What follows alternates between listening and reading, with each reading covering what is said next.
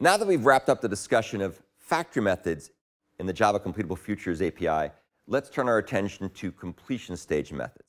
And you'll see that there's actually many different parts to completion stage methods. So we're going to break this discussion up into several subsections. In general, completion stage methods chain together actions, which are known as dependent actions, to perform asynchronous result processing and to compose together results when one or more previous stages finish. So let's talk about how you can chain actions together using completion stage methods. So a completable future can serve as a completion stage for asynchronous result processing. And let's take a look and see how that plays out in practice. The basic idea is that what's known as a dependent action runs when a previously invoked asynchronous call completes and returns a result. This is a bit of a mouthful to say, but a dependent action runs on a completed async call result. I could probably phrase that a little bit better, but the basic idea is when a previous asynchronous call finishes, then a dependent action can be triggered to handle the results of that previous asynchronous stage. That's what it's really trying to say. And as usual, we'll take a look at an example in the EX8 project in my Java 8 folder in my Live Lessons GitHub repository. So this particular example will start out by creating an unreduced big fraction.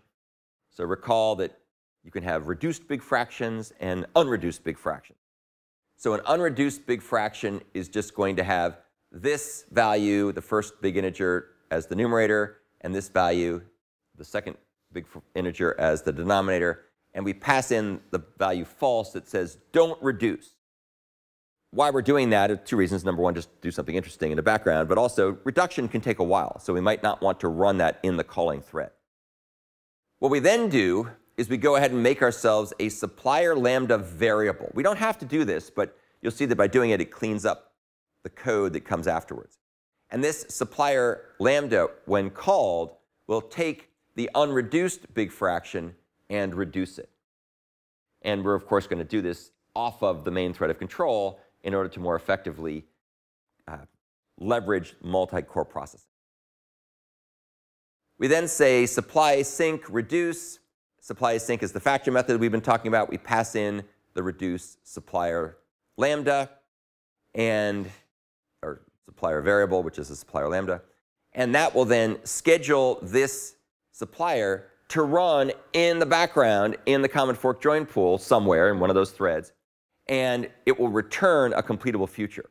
But the computation is still taking place in the background. So then what we do is we chain a dependent action, which is this big fraction to mixed string method reference.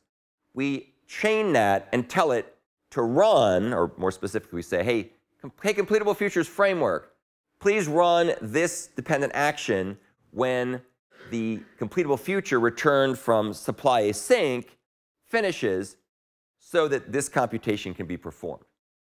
And you'll notice one of the cool things about this is that this particular approach is looking visually like synchronous programming. This thing happens, or rather, this thing happens, then this thing happens. But in fact, it's running asynchronously in the background. That's one of the beauties of the Completable Futures framework. It gives you this cool ability to combine what looks like synchronous fluent programming with an asynchronous execution model. And then just to take this to the next step, we're chaining yet other actions, other operations fluently. So the then except method, which is a completion stage method, of course, is being used to say when then apply finishes converting the reduced big fraction to a mixed string, then run this dependent action, which is to print the result to the standard output. So again, you can see this very cool little chain of operations. So basically what's happening here is that each of these actions, reduce, big fraction to mixed string, system out, println, and so on, those are being registered with the Completable Futures framework to be invoked at the appropriate point in time. And the lambda action is only called after the corresponding previous stage in this chain completes successfully.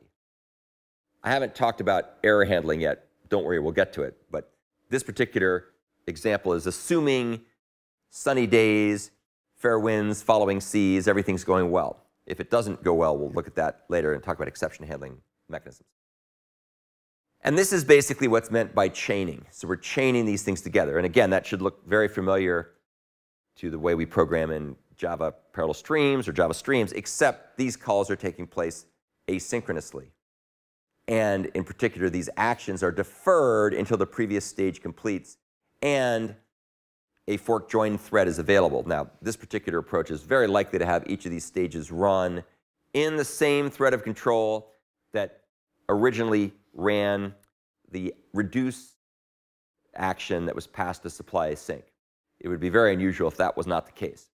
We'll see later there's other ways of saying to run these things in different threads, which is pretty cool too. So the long and the short of it is that fluent chaining enables async programming to look like synchronous programming. And that is indeed what it does. And I think that's a really cool feature and greatly simplifies the inherent and accidental complexities of dealing with asynchrony. And this also avoids some of the nasty problems we talked about earlier that we discussed having to do with callback hell.